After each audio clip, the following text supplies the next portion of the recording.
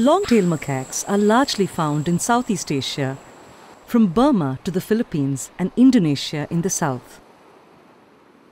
But how did a small population reach the isolated, deep-water oceanic islands of Nicobar? Some scientists believe that thousands of years ago, they may have got trapped in a large raft of floating vegetation that eventually hit the island. Others believe that human beings introduced them. Eventually, left alone in a string of plentiful islands with virtually no predators, they evolved into a unique subspecies. Found only on 3 Nicobar islands and nowhere else in the world, the population has been declared as vulnerable.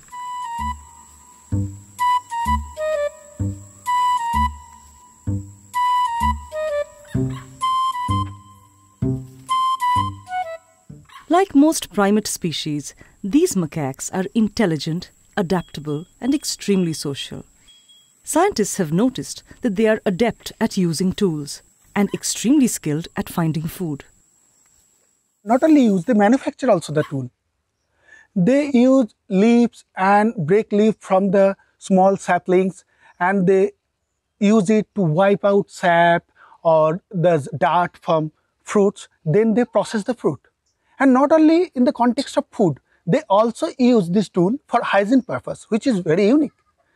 They use this feather or grass blade to clean faces from in between their teeth. It is a teeth flossing, a hygiene purpose use. For hundreds of years, the local pandanus fruit has been one of their favorite foods. But the Nicobar monkeys have mastered another skill that most other species haven't: opening a green coconut.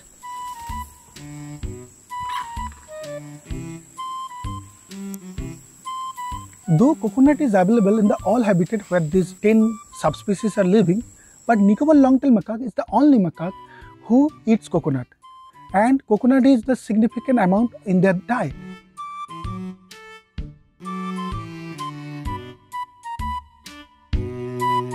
But not many plantation owners of Campbell Bay are happy with the company.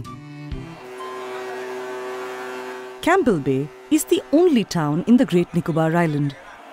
It supports a small population of about 5,000 people.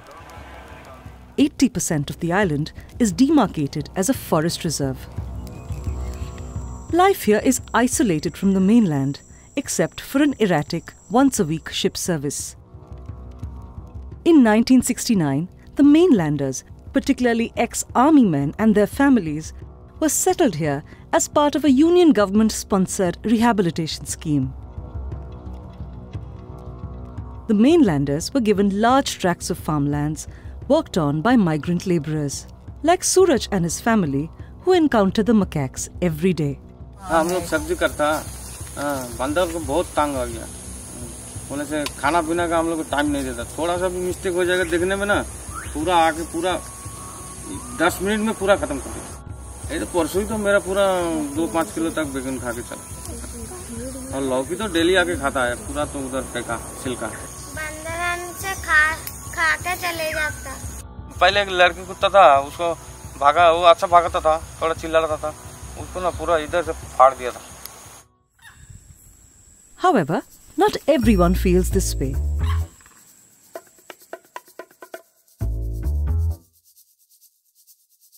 Some new settlers are more understanding. The street dogs too are largely used to having them around.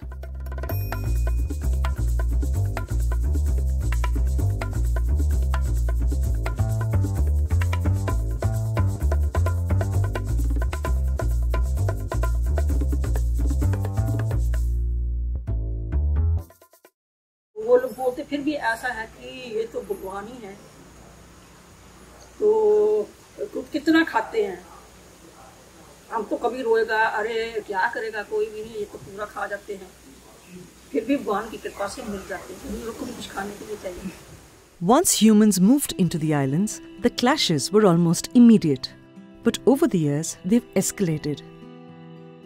The 2004 tsunami that ravaged the island didn't help matters. 3 gigantic waves slammed into the coastal habitat. monkeys and humans lost lives and homes.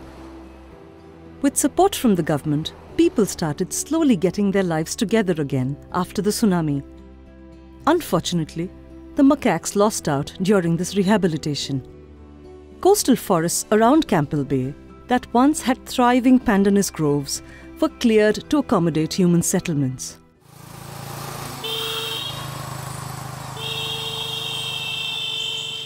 The territorial troops suddenly found themselves amidst people and farms. With these settlements came garbage and easy access to food.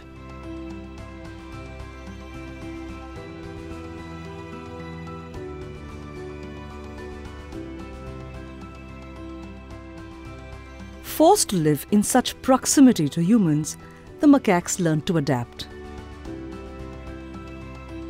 Their poorly hit population recovered soon.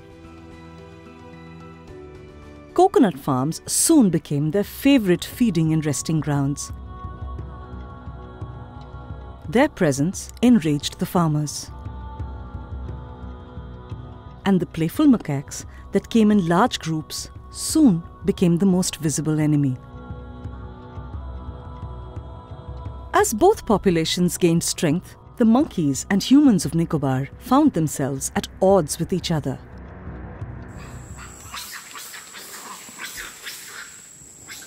There may be many theories of how the long-tailed macaques reached the Nicobar Islands.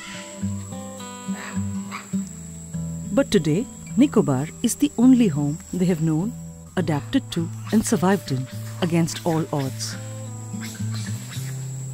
Conservation initiatives that work with local communities are the only hope to mitigate the complex post-tsunami reality of the Nicobar Islands and ensure that the Nicobar long-tailed macaques continue to survive in their only home.